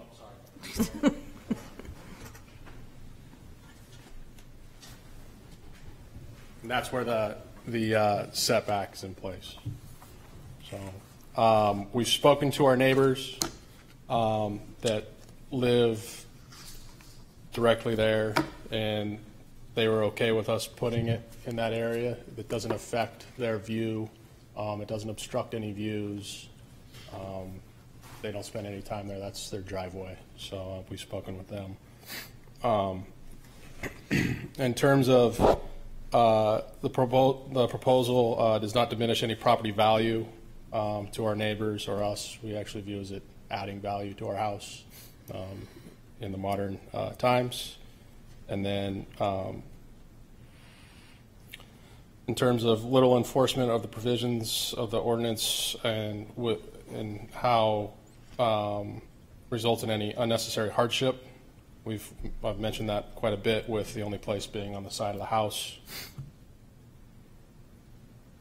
Excuse me, I'm looking through the rest of my notes. I've been scoring scorecards all night. A little bit of a headache after punching the numbers all day. Time. And then the last part I'd like to talk about is just the low visible area. You know, it's a dead-end street. There's not a lot of traffic where we live. And so we don't have a lot of people. Most people are walking along Newcastle Avenue, right? It's a very popular area. We understand that we get a lot of tourists in the area for that iconic shot where our house sits. And we feel that that area where our AC unit sits is discreet and out of the way of any views and photos of that. If anybody wanted to see that beautiful Portsmouth historic district view. That's all I have. Okay. Are there any questions? No? Okay. Thank you. Thank you. I will have to open this to the public now. Is there anyone here to speak in favor of this petition? Is there anyone to speak in opposition to this petition? Is there anyone to speak for, or against? Then the public hearing is closed. I would like to make a motion to approve the variance as presented and advertised. Okay, is there a second? Second. Give it to Give it to her. All right, Mr. Ross. Okay, going through the criteria for variance, granting the variance would not be contrary to the public interest, and it would observe the spirit of the ordinance. the spirit of the use of the property as residential use is not changing. That's the spirit of this zoning ordinance, this particular zone. It is not running contrary to preserving the historic character of the property, and therefore I would say for those reasons it observes the spirit of the ordinance. It would do substantial justice. There is no loss to the public in allowing these air conditioning units to be placed there. At the same time, it is a great benefit to the homeowner to be able to enjoy the property in accordance and with contemporary standards of comfort. There would be no diminishment of the surrounding properties. The unit will really not be visible in a substantial way from any of the surrounding areas, and it will not impact the general feel and look of the community. And literal enforcement of the provisions would result in an unnecessary hardship. Again, I think the special condition in this property and on this street in general, the properties are very closely packed. It's a densely settled area, and any upgrade to the HVAC system to meet contemporary standards would require a variance one way or the other. I did look at the property, and indeed the back of the property, any place where these units could go, there's an overhang of a deck, and so it's not a reasonable place to put these units. Therefore, you do require a variance. And for those reasons, I support the application. Okay, does the second have anything to add? No. Okay. Thank you. If there's any further discussion? No. I did meet your baby. Congratulations. She's very cute. Yeah. Okay, then I will call for a vote. Mr. Rossi?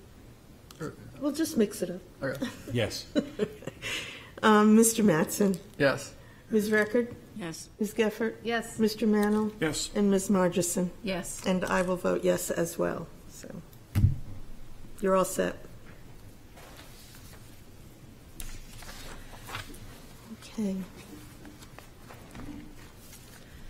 We're on H. The request of Carl Krukoff, owner, for property located at 3360 Lafayette Road, whereas relief is needed to convert a two-bay garage into a third living unit, which requires the following. 1. Variance from 10.521 to allow 8,002.5 square feet per dwelling unit, where 15,000 square feet is required. 2. Variance from 10.331 to allow a non-conforming use to be extended or enlarged without conforming to the requirements of the zoning ordinance. 3. Variance from section 10.440, use number 1.51, to allow 3 dwelling units where 1 is permitted. Said property is located on Assessor Map 297, Lot 12, and lies within the Single Residence B District. You may come up. Hi, good evening. Sorry, I'm a brand new homeowner, and this is my first time here. So Okay. We won't bite. Okay. My mom, I brought for moral support. So I just described the project to you guys. Conversion of an attached two-bay garage of approximately 676 square feet into an additional living space. We wouldn't be changing the footprint of this structure at all. We would just be converting the garage doors in the front to a double window on the left side and then a single window on the right, and then the left side of the lot itself, or the garage itself, would have entryway and then a rear entrance into the backyard. We would be installing a kitchen, a 2-bedroom, 2-bath, or 1-bath, and part of the living space inside would be raised a little bit for the plumbing situation. So updated electrical, plumbing, sheetrock flooring. Right now the description of the land use is SRB zoning. Provide areas for single-family dwellings, low to medium densities, approximately 1 to 3 dwellings per acre. Compliance of the requirements, this request would benefit public interest in aiding the expansion of residential living space for Portsmouth families or prospective families looking to move into Portsmouth during a time when rental inventory is at historic lows. Some notes that I had taken based off of my research. NH statewide housing assessment for 2023 showing that almost 60,000 units are needed in New Hampshire right now within the decade. Right now, as of April, we're short of 23,500 units. When I first got here to Portsmouth, I was actually with my mom and my sister, and we actually lived upstairs, the upstairs unit of that duplex. That was the best way that we could enter Portsmouth at the time. I'm hoping that I can provide that for somebody else in the future. As far as maintaining the spirit of the SRB zoning ordinance, providing continued residential usage, still maintaining low density area, not changing anything in the backyard, so that will be used by the tenants and myself who live there right now. And then this request provides substantial justice to the variant use by indicating conforming to surrounding developments. Right now, Weatherstone Condominiums, which is a 20-unit condominium complex, is in the rear of the property and abutting to the back. And then Juniper Commons Condominium, a 50-unit complex with SRA zoning, is to the left side of the lot as it stands right now. Across the street is Hillcrest Estates as well, which is another 190 mobile home complex. This request will not diminish the value of the neighboring properties, as the construction will not substantially alter the appearance of the building. In fact, it'll improve it, in my opinion, and provide additional low-density housing for residents, which would be in alignment with neighboring communities. Enforcement of this current zoning would result in unnecessary hardship. I have to be honest, I misinterpreted what this meant initially. I thought I was supposed to demonstrate a hardship for the public, the general public. Myself, I would suppose the idea had come originally from my brother, who was looking to move into this area. So the initial intent for this was to provide him with some housing to bring him from Connecticut, where he resides, into the community. Is there anything else I should be? Sorry. Are there any questions? Any further questions? Any questions? Okay, thank you. Oh, wait. I'm sorry, you've got to raise it higher. So a couple of questions. The current garage is attached to the house. Can you walk from the house into the garage? No. You cannot, okay. So since you're eliminating your garage, what are your plans for parking? Good question. I meant to bring that up. So right now, I measured out the driveway. It's 24 feet wide by 60 feet deep. After speaking with Stephanie, she had said that the size for each parking space should be around 8 feet wide, 8.5 feet wide by 19 feet long if I'm doing a diagonal. So the idea would be to create 4 spaces, which is based off of my calculations of each unit. So 750, I guess under 750 square feet per unit requires only 1 parking space. The second unit, the one that I reside in at the moment, is based off the tax card 1038. So it's slightly higher, and Stephanie had told me that I needed to round up because you can't have half a car. So 4 spaces would be needed total, and we would have plenty of that if we did diagonal parking on the right-hand side of the driveway. And we'd still be about 30 feet off the road if we packed them in there, but I don't see any reason to do that. How would you maneuver the cars? So 24 feet wide, I guess I'd measured my own car itself. It's not quite the 19 feet, so I would assume the first car nearest to the building would probably have the toughest time, but they would back out and then pull into Lafayette Road. Okay, thank you. And just one follow-up comment. So your support for making this multi-family is the Hillcrest Estates, but that is already zoned general apartment mobile home. And unless I'm reading this wrong, Juniper Commons is actually Gateway. You mean the zoning The type zoning. is slightly different? The zoning. Okay. Yeah, it was based off of the color coding that I was looking at on the map, so I might have misinterpreted it, but I guess my primary use in that respect would just be the condominium complex behind me, which is still zoned SRB zoning. That's Weatherstone condos. Yep. But the rest of that area is single-family homes. On the other side of my abutting, correct. Okay, thank you. Yep. Any questions? Okay, thank you. Thank you. Is there anyone to speak in favor of this petition? Is there anyone to speak in opposition to this petition?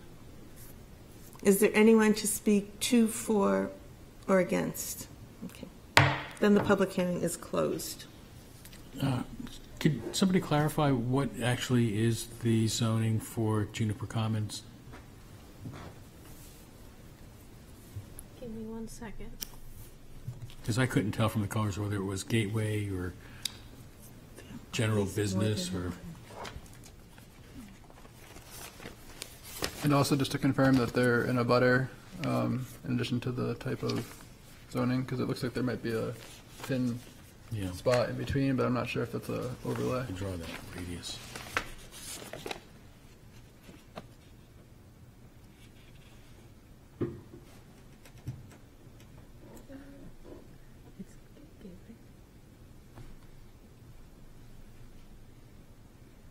I guess while that's being looked up, I'd make a comment. Normally we're very careful about, in our single-family districts, kind of adhering to that, and with the ADU statewide criteria, we've been seeing more of essentially 2 dwellings in the single-family zone. I would say that for this particular lot, if there were ever a good place to add some gentle density, this would be it, because it's really positive point that the actual structure would not be changing, the footprint, the size, and just by the nature of the size of the dwelling, it would be in the spirit of the ordinance in terms of providing housing types that are much needed. And I do think that the independent of the other abutting lots, another direct abutter in the single-family residence is the 20 condominium unit behind this applicant. Yes, those are my thoughts at this point. So the Juniper Commons plot is actually split zoned, so it's half natural resource protection and half G1. G1, okay. Yeah, so the portion where the buildings are is G1. And so that isn't a butter? A direct abutter? It's across the street. Behind, there's another set of, I can't pull up exactly what it is, but 3370 Lafayette Road is more on Weatherstone Lane, is a direct abutter, and it's in the same district as the applicants. And this lot in question is general residence, no, single residence B? Yes, this single residence B also. Single residence B. SRB. Correct. Yeah.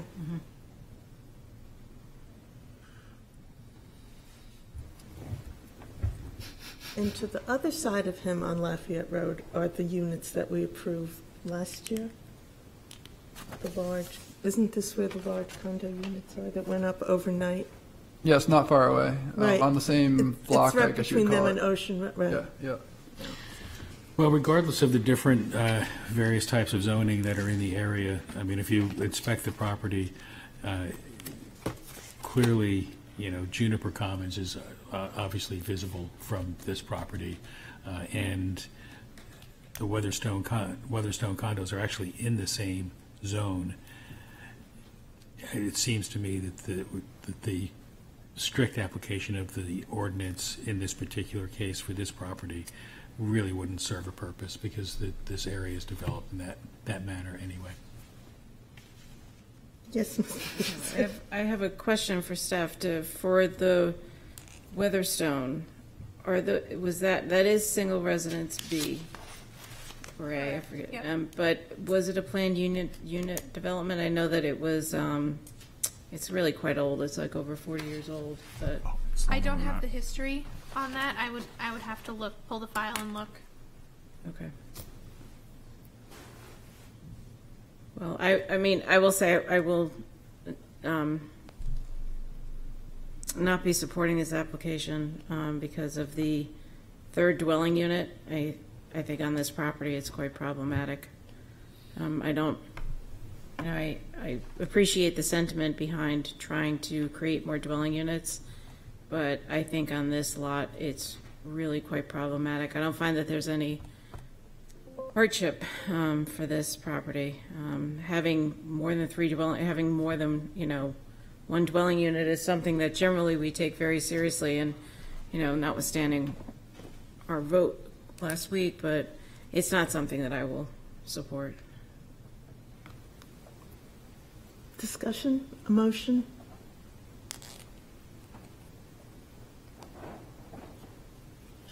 I will try a motion to approve as presented and advertised. Thank you. Is there a second to the motion? I'll second. Okay, thank you.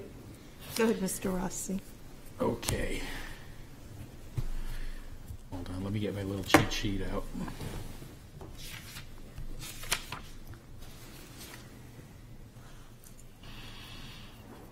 Granting the variance would not be contrary to the public interest, and granting the variance would observe the spirit of the ordinance could be taken together.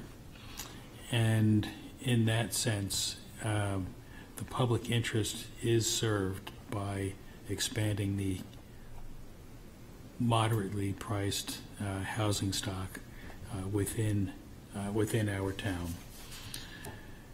Granting a variance would do substantial justice. I don't see any law that would in any way outweigh the benefit to the homeowner. Granting the variance would not diminish the values of surrounding properties. I think it's very hard to make a case that there would have any impact on the surrounding properties, which are very largely high-density development, either with the condominium units that are in the same zone or the Juniper plot that is right next door, clearly visible from this lot. There is no change in the external structure, and so really for the most part this would granting this variance would not even be visible, have a visible impact of any kind on the surrounding properties. Literal enforcement of the provision of the ordinance would result in an unnecessary hardship. I think we can take that in the sense of looking at the conditions of the neighborhood, whether or not granting this variance would substantially alter the character of the surrounding area. And in this case, because of where this lot is located in close proximity to both the condominium and the other high-density development that is right next to it, I do not see this altering the basic character of the surrounding properties or the surrounding area. And therefore, I believe this criteria is satisfied. Do you have anything to add? Yes, I'll add that the proposed use does not conflict with the implicit purpose of the ordinance, and it doesn't threaten public health, safety, or welfare, or otherwise injure public rights. The benefit to the applicant here is not outweighed by any potential harm to the public. For the hardship, determine the purpose of the zoning restriction in question is in terms of air, light, and space, and in this case, all of that would be preserved and maintained. And then I'm reminded of, I wish I could remember the specific case law, but there is also a precedent for hardship where if other similarly situated properties in the area, regardless of the district, if they're in proximity to a property and they have other similar non-conforming uses, that can be a hardship on the property. And I think that would apply here. Thank you. Thanks. Does anybody have anything to add before we call for a vote? No? Okay. Then I will start with you, Ms. Record. Yes. Okay. A heartfelt yes. Ms. Geffert? Yes. Mr. Mantle? No. Ms. Marchison? No. Mr. Rossi? Yes. Mr. Mattson? Yes. And the chair votes yes. So you are approved.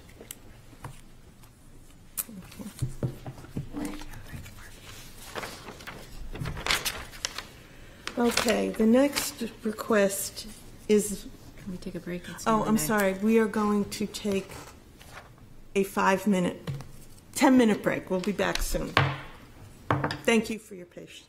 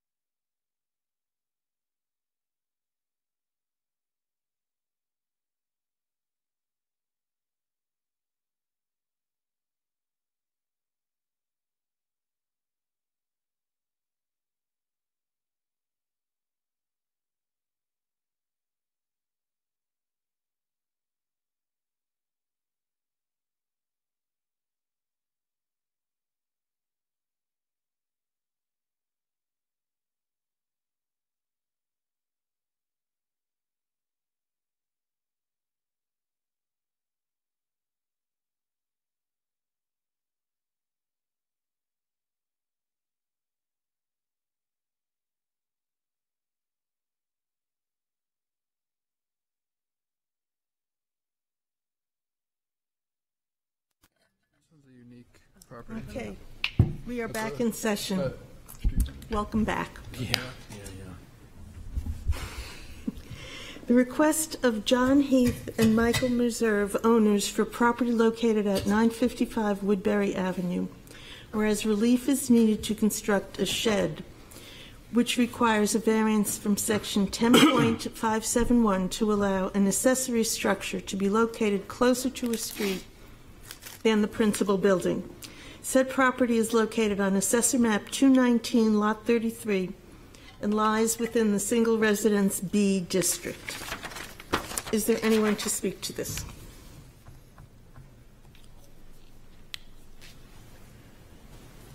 Hello, I'm John Heath. Hello. I've been at the property for 24 years. So basically, we're looking to buy a shed 16 by 10 feet and put it in back of the house. Apparently, because we have frontage on 2 streets, we have to get a variance. So the shed is going to be used for storage. Currently, our basement, the door is 24 inches wide. So getting large furniture down there is impossible. So we really need storage for our outdoor stuff. The distance from Fairview to the shed will be 45 feet. And there's a line of arborvitae that pretty much hides it from the road. So the only person seeing it will be our neighbor. And I've spoken with her, and she didn't seem to have any opposition. What other details can I give you? It's going to be 9 feet, 8 inches high with white vinyl siding to match the house. And it will be sitting on concrete blocks. And is there any other information I can give you?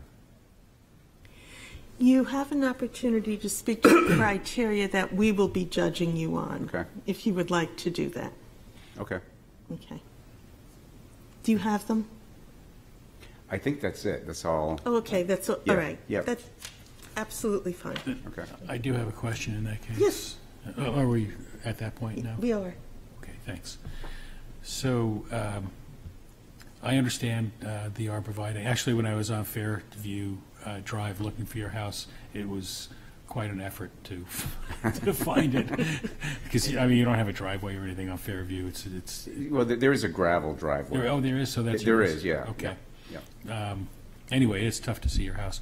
But just out of curiosity, like the other places where you could put the shed that would be compliant would be closer toward Woodbury Avenue, right? So if you look at that diagram, like if you move the shed up almost like parallel to your house, yeah, right over there, Okay. that would be compliant. Why couldn't it go in a compliant location? So can you point again exactly? I'm sorry, if you leave the, Take the so you need to microphone, take the please. microphone, sir.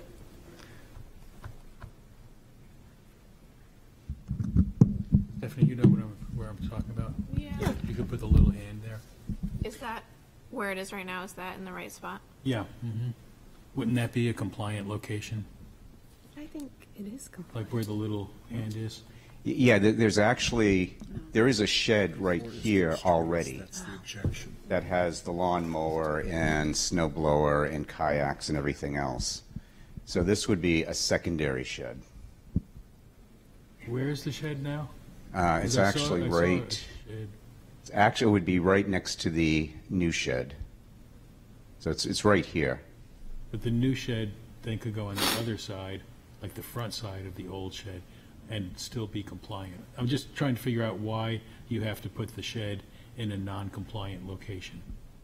Well, I was actually told by somebody I spoke to in the planning department that there was no compliant location because it has to go behind the house, and it had something to do with the frontage on both sides of the street. There was like no way I could put it So anywhere, next basically. to the house would not be, It wouldn't? no, because it would still be, oh, I guess, no, that's true. It but would be what he just possible said, if it right. was between the front and the back of the Right. house, on the side of the house, but also beyond the But side you were yard told there setback. wasn't a compliant place. It would be challenging, potentially. Yeah. So my understanding is the issue is that you can't have an accessory structure, which the shed is, this new shed, that's closer to the road than the main building. And you're right, you could move the shed closer to Woodbury, I guess, so that it, but that's why he's asking for a variance. But the main building. Yeah, you have to keep in mind, there are a line of huge trees that go along here. So, I mean, it would be almost impossible. I would never want to remove them. Yeah. Understood. And then what about the other side of the property? On this side here? Yeah. Yeah, this is another line of trees. There's trees all along the side of both sides of my property. You can kind of, yeah, you can see it from here. Here is the one empty spot where it would work to put. And again, it's 45 feet from the road with arborvitae hiding. Yeah, that's why I couldn't answer my own question about where else the shed could go, because I couldn't really see. Yeah, if you saw the whole property, you would understand, yeah. Okay. Thank you. Other questions? Yes. What is that other structure in the back then? That other little gray box? I think that's a picture. The 150, is that the current shed? Oh, this thing is, no, this is non-existent. There used to be a shed here many, many, many years ago, and apparently they still have it on the drawing. So there's nothing here. What we're asking about is the little shed that's included in your packet. Is that a picture of what's going to be, or is that a picture? Oh, that's what's going to be. Thank you. Yes, sorry. Thank you. And the picture of the chain link fence, that's your side neighbor. Yes, and that's where we're looking to put the fence, opposite the swing set that you see there. And that's the person who has frontage on Fairview Drive. Yes. Yeah. Okay. Okay. Are there other questions? Thank you. You're welcome. Is there anyone in the public who would like to speak in favor of this petition? Is there anyone in the public who would like to speak in opposition to this petition? Is there anyone who would like to speak to, for, or against? Okay. And the public hearing is closed. Mr. Mantle? Make a motion to approve the application as presented. Okay. Is there a second? Second. Okay. For me, this is a small ask. Frankly, it shouldn't even be here. He's putting a shed in his backyard. There's plenty of room, plenty of coverage. The hardship is, for me, is that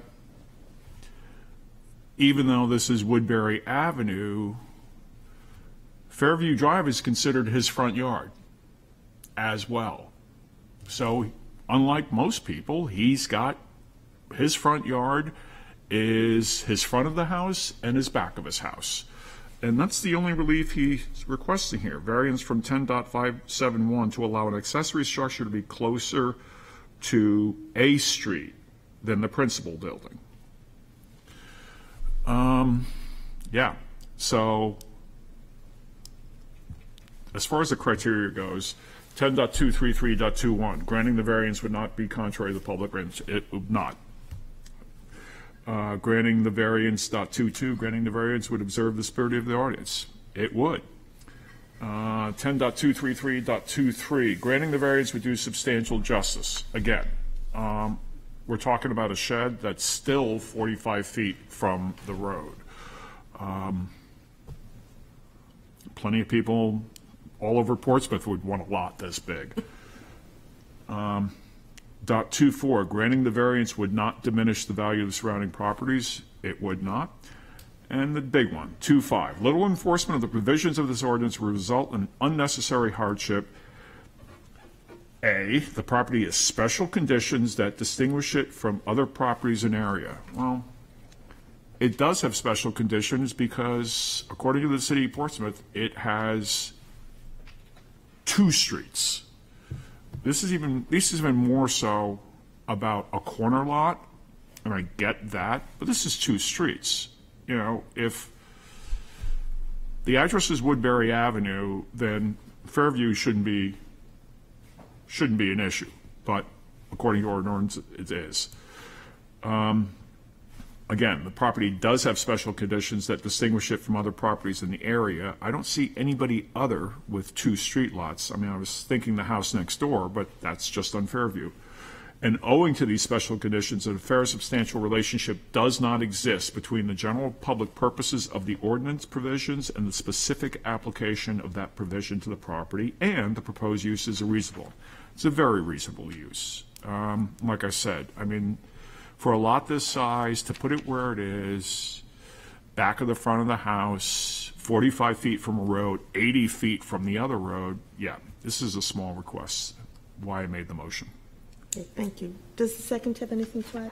Yeah, I would just add that clearly the intent of the ordinance was to not have people putting their sheds in their front yards, and the applicant here is putting their shed in the backyard, but the ordinance doesn't anticipate that most properties don't have a street in their backyard also. Okay. Any further discussion? Okay, then we will take a vote. Mr. Rossi? Yes. Yes. Mr. Mattson? Yes. Ms. Margison? Yes. Mr. Mannell? Yes. Ms. Gafford? Yes. Ms. Record? Yes. And I vote yes as well. So you have your shed. And finally, the request of Shantar Zudima, and I hope I am not ruining your name, and Abby Zudima owners for property located at 126 Burkett Street, whereas relief is needed to demolish the existing 10-foot by 16-foot deck and replace with a 4-foot by 6-foot by 4-foot enclosed porch, which requires the following. 1. Variance from section 10.521 to allow a 6-foot right side yard where 10 feet is required. And 2. Variance from section 10.321 to allow a non-conforming building or structure to be extended, reconstructed, or enlarged without conforming to the requirements of the ordinance. Said property is located on Assessor Map 159, Lot 28, and lies within the General Residence A District. Hi, welcome. Hi, I'm Abby Zedema. I'm used to waiting. I've married into a Z last name, so we're all good. I was a Z growing up. So I'm patient. So thank you for taking your time over multiple weeks to hear all of this, and tonight, especially tonight, to hear our request. We are looking to, we've lived in the house since 2017. And the deck has been needed to be replaced since. And we have spoken with neighbors over many years, and everybody is in anticipation of this deck replacement as the roof is starting to sag on the side porch, and the footings are not supporting it as well. So with this, we would have a deck removal. Our deck is currently much higher. It's close to, I'd say, 6 feet above grade, so you can access the basement door, which leaves it very soggy and damp down under. And so we are looking to remove that 10 by 16 area to increase airflow and sunlight in that area, and as well as bringing trees and landscape into that space. With that, we want to have access to our backyard. Right now, all of our doors go to the front yard with the exception of the basement. So we would like to have that access to walk out from the kitchen straight out into the backyard rather than along the small alley that we have to get through. So oftentimes we're running around in circles. So we're looking for relief from the setback on that side. Currently, the porch, we're not looking to expand the porch any larger than it is right now. We have that 6x4 or 7x4 roof that's sitting, that's currently present. We look to maintain that structure, but put in proper footings to support that roof as well as enclose that space to be able to support that outward swinging door to walk out the back to the backyard. As far as the conditions, substantial justice will be done. The deck needs to be replaced and updated. We will be increasing or reducing the building area, increasing airflow and sunlight. What else? Let's see, we can then also replace any rot that's occurring on the house. and overall aesthetic interest of the property. It's not going to diminish it, it will only increase the value of the properties around us. It is not contrary to public interest, as I've spoken to all of my neighbors abutting to let them know about that. Everybody is aware. The spirit of the ordinance will be recognized as we were actually reducing our we'll be more private by reducing our height in the backyard. We have a stage out back right now, so everybody sees us. We would like to be at ground level so that we could have the privacy as well as maintain our neighbors' privacy as well. Literal enforcement would be to move that door. The door, our property, our building is set back only 10 feet, 6 inches, and we would not be able to access that door without putting something in that setback area. So there would be a major change that would need to occur in order to not put anything in that area. So that's what I have for you. Okay. Thank Do you have questions for me? Questions? I'm not ignoring you. Okay, thank you. Okay, very good. Thank you. Is there anyone to speak in favor of this petition? Is there anyone to speak in opposition to this petition? Is there anyone to speak to, for, or against? I'd like to make a motion to approve the variance request as presented and advertised. Is there a second? Thank you, Mr. Mantle. Okay. Well, this is a very logical variance request that will improve the structure and the soundness of the structure. It will not increase the degree of non-compliance with the side yard setback. Therefore, and it will not change the use of the property. Since it is not changing the use of the property, it's consistent with the spirit of the ordinance for this zoning district. The granting of the variance would do substantial justice, as there is no loss to the public based on the improvement of this property. It will be visible from the street, but it will be a visual improvement, and therefore it's actually a gain to the public. It will not diminish the values of the surrounding properties, because I believe having a well-maintained structure in the neighborhood enhances the value of surrounding properties rather than diminishing them. Literal enforcement of the provisions of the ordinance would result in an unnecessary hardship.